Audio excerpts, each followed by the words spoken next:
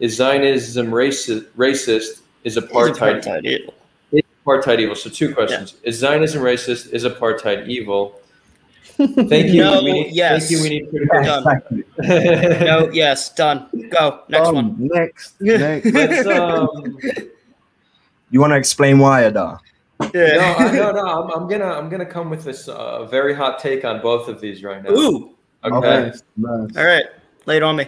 So Zionism is the Jewish right for self-determination on our ancestral homeland.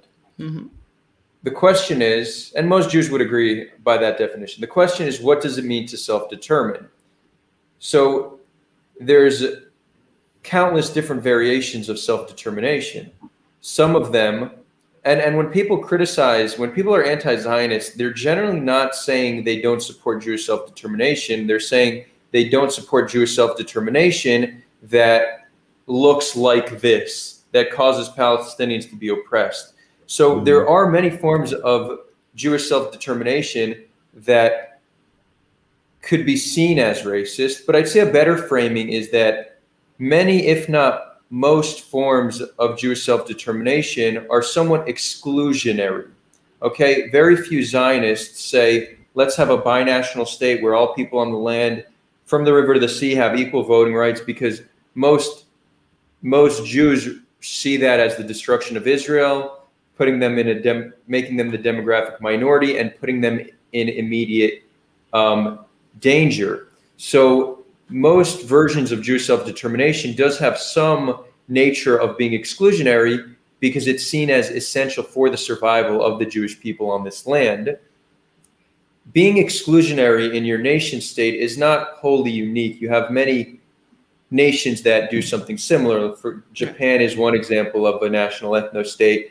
And most countries do have some kind of, almost all countries do have some strict or sane immigration policy, right? Also because they care about demographics. Jews are in a trickier situation, or this land's in a trickier situation because it's very easy to understand why Jews care about being a demographic majority, but it's also easy to understand why many people would object to that on this land, because we created a homeland on a piece of land that was occupied by another group of people, right?